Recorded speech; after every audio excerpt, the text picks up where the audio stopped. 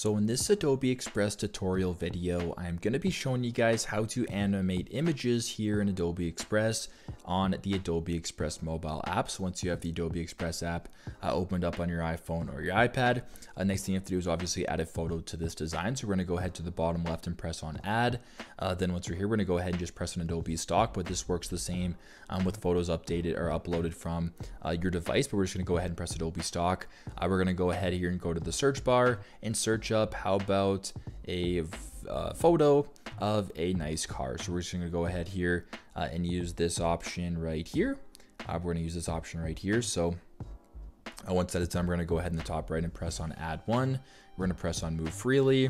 So there you go. That is the car we're going to now animate for this. So if we want to go ahead and just animate this, it's super simple. Go to the very bottom, press on done, then go to where it says animation beside colors and above resize. So we're going to press on animation right here.